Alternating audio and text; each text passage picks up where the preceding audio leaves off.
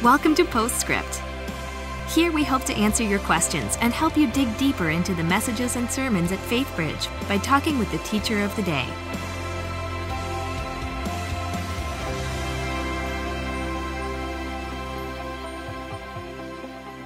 Hi, and welcome to Postscript. I'm Luann Riley, Grow Group Director, and I'm here today with Pastor Ken, who's sitting in for Duffy. Duffy had to catch a quick flight today, and so Pastor Ken is going to talk a little bit about our new series. We didn't get any questions today texted in, but Duffy's message was very timely considering where we're headed for the new year. We've seen this promotional video of the water and the drowning and the rise above. Tell us more about what this series is going to be about. Sure. What we're going to talk about, it comes from the little book of 1 Peter in the New Testament, which is just a great study. And I felt like it was the right thing for us to talk about going into this year for two reasons, based upon things that we talked about last year. We did a series on the life of Peter back in the spring of last year. And so it seemed to me we ought to come back to what he actually then would write when he was at a far deeper, more balanced, stable point in his life, about 30 years after the resurrection. Because he's going to write to these Christians that are dispersed all around modern-day Turkey, and they were fleeing for their lives, like Christians are today, more and more.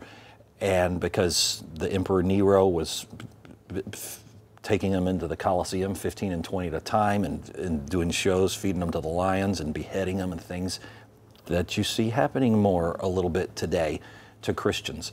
And so it's a fantastic book on the reality of pain in this world, suffering in this world, complications, hardships, and just seemed like for that reason, and then for a second reason, coming out of that series on Daniel that we did, because we're going to look next week at the first 12 verses in chapter 1, where he mentions this fiery trial.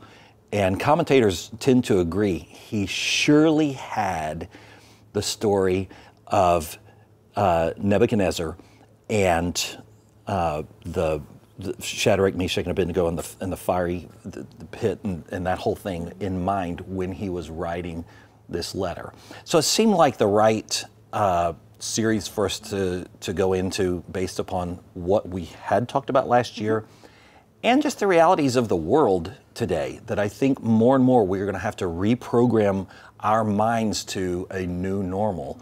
And so how do I live my Christian faith out in light of this new normal on the macro level and on the micro level, where there's hardships in my home and my family and my work and my finances, and it's a very relevant book for all of that. So I'm real excited about it. And Duffy and I had not compared notes, and I didn't know where he was going to go, but as he said in the message, it was a really nice prequel to the series and very inspiring, and so I'm looking forward to picking it up next week. Awesome. We're looking forward to it too, and hope that you'll join us back here next week for Postscript.